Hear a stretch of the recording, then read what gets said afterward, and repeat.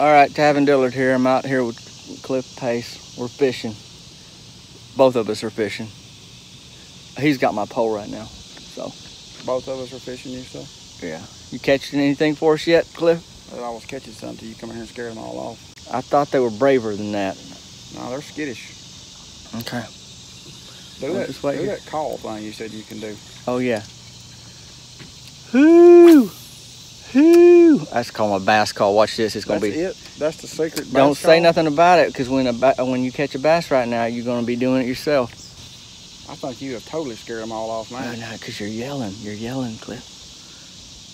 You're going to reel them in. Right. I catch the fish and you wind the fish in? Yeah, here.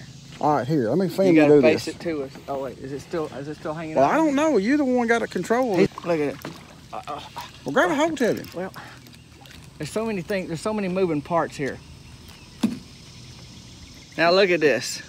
Now, Cliff, this is a bass. Mm-hmm. This is how you catch a bass.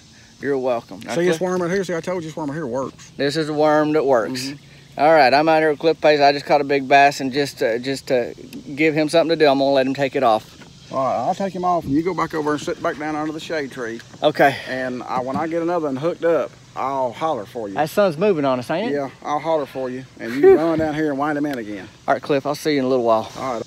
There's Cliff, he's busy.